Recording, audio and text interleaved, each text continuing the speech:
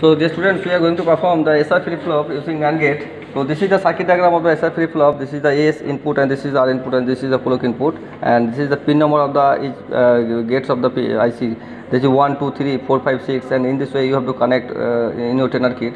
So finally you will get the output from the pin number 8, and you will get the output from the pin number complement output, that is pin number 11. And this is the truth table AS and R, and this is the normal output, that is Q, and corresponding complementary output here. So if you give the signal that is S0 R0, the Q will be previous state, and that means no change in your complement output. So just turn on the circuit. We have just turned on the circuit. This is the circuit, and we have connected this circuit in this circuit diagram. That is as per circuit diagram you have to also connect. So this is our AS and this is our R, and this is our clock. You have to turn on the clock.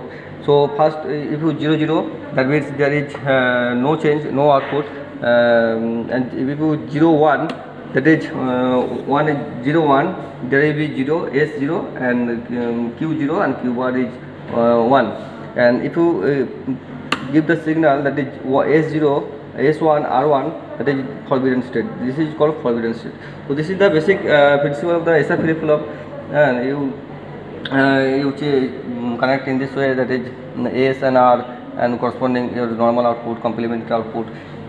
Basically you have to connect all the circuits as per your circuit diagram and as per your pin number, and finally you have to check your truth table. So each and every experiment you have to check through your truth table.